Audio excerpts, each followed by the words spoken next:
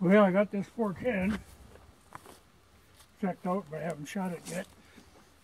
It's kind of interesting. So the safety issue was simply the screw in there that holds the safety bar on is loose. Just tighten it up and I'm fine. And I got the choke loosened up. And these are really different. Okay. It's a simple way of doing it. It makes sense.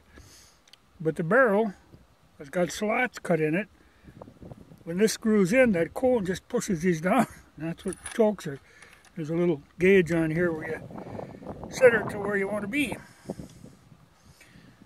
So I'll put her on. Well, it's got cylinder, modified, and full.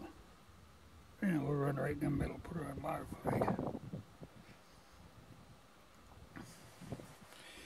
And I'm still missing the bead for the fire indicator, but I ordered one from Numerich. They're good about having that kind of stuff. But I got a couple peeps, well, 3 peeps. You know, whole 3 shots, I got 3 peeps on that wire there. Let's see if I can get them.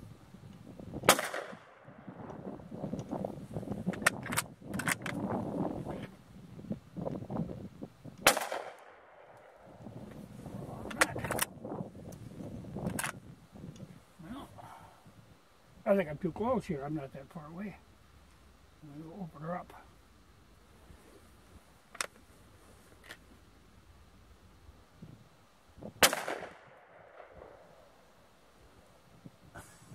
Well, it made a jump. Well, I shouldn't get too carried away. I noticed before when I was shooting peeps, the BBs go right through them. And I have to say these are high brass. So I'm going to have to start reloading these. But she works fine. You know, excellent gun. And the only flaw in the whole thing, you know, once I get that bead in there, is just a little scratch on the finish. And I think I can find a way of taking care of that.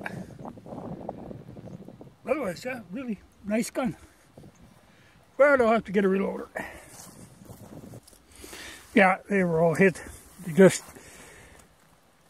you know, soft enough that the BBs go right through them. Yeah, 1, 2, 3, 4, 5, 6 BBs hit that one. Well, that's dead. 3 on this one. Only 1 on this one, but it took his eye right out. So he wouldn't have went far.